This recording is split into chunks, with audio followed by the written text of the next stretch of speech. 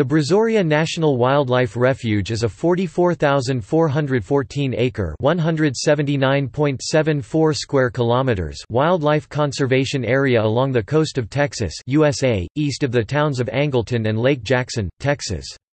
It borders a bay on the Intracoastal Waterway, behind a barrier island at the Gulf of Mexico. Brazoria National Wildlife Refuge was established in 1969 and provides quality habitat for wintering migratory waterfowl and other bird life.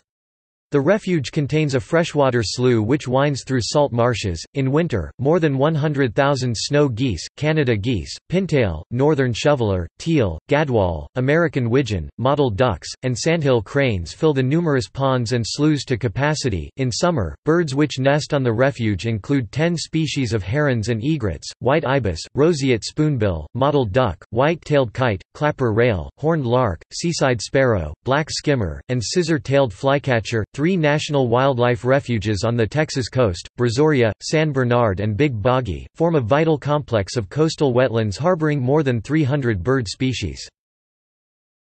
Notes